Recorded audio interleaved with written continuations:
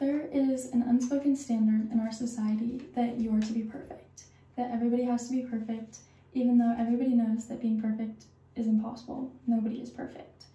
As a society, we need to move away from social media because it is detrimental to our mental health and our mental well-being because of how toxic it is.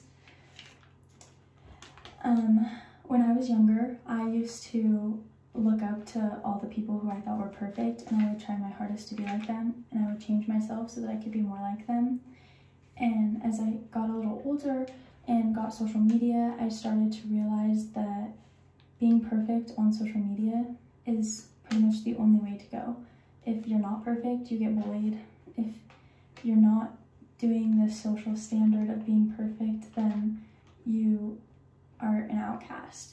And so, out of curiosity, a couple weeks ago, I started looking through all my Instagram posts, and I realized that every picture I have ever posted, they're all perfect. The lighting is perfect, my hair and makeup is perfect, the outfit I'm wearing is cute and perfect, and my caption is perfect. Everything about it is perfect. And it's just really sad to think about that because, like, what is that doing to our mental health? Trying to be perfect all the time and, like, only posting pictures that are perfect. It's just so bad. We are falling into, well, we aren't falling, we are in a social epidemic that nobody seems to talk about. Nobody talks about the feeling that you get when 2 weeks ago you were getting 400 likes on your Instagram post and now you're getting 300. Nobody talks about how anxious that makes you feel, that people aren't looking at you the same way that they used to, or maybe your picture wasn't perfect enough, or you weren't good enough. And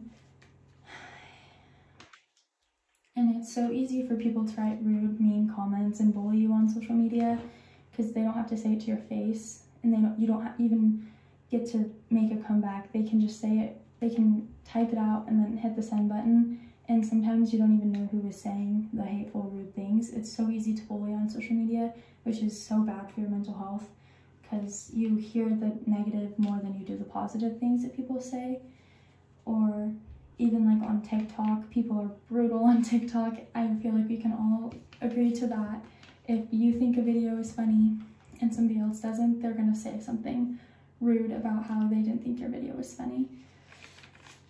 According to Harvard Medical School, social media is designed to release dopamine, which is the feel-good chemical in your brain, and these platforms are designed to be addictive. Have you ever found yourself spending hours on TikTok or Snapchat or Instagram or even Twitter, just scrolling through because you're bored, just looking, and then you realize that 2 hours have gone by and it doesn't even feel like it's been 2 hours because they're designed to make you addicted to them and reliant on them because they don't want you going anywhere. When you post a picture and all for that day and even like a couple days later, you're constantly getting notifications about so-and-so liked your picture, so-and-so commented, and you're getting all these notifications and you feel so good. You get adrenaline rushes and you get big boosts of confidence because people are being nice, and you get overwhelming amounts of joy and you feel so good and you see yourself differently. And then after a couple days go by, the notifications stop, and all of a sudden you're right back to where you were before you posted the picture. You're sad and you're anxious because you're not getting the attention that social media is giving you because it's so addictive. And you are just sad and anxious until you post your next picture. We are so reliant on social media, and sometimes it's even our main source of communication. And we were just in a pandemic. Well, we still are in a pandemic.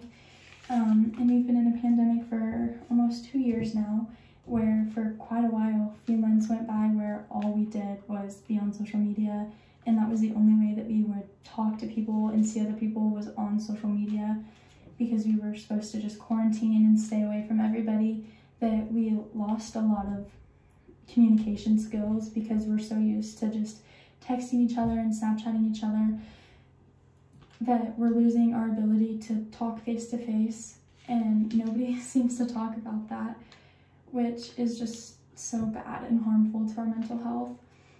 The amount of anxiety and depression that social media causes is just insane, And as a society, in order to get out of this social media epidemic, we need to take a hard look at how harmful social media is on our mental health and try to stop it as much as possible and not use it if we can, or at least limit the amount of activity that we spend on social media. Because speaking from experience, the most happy I have ever been is when I don't have service. I'm not getting notifications, I'm not knowing what other people are doing. I'm just doing my own thing, being my own person, and like that's the happiest I ever am, is away from social media. So if we want to get out of this epidemic, I strongly encourage everybody to try to take a break from social media for a while and just kind of figure out who they are as a person instead of who they are on social media. Thank you. Here's my note card.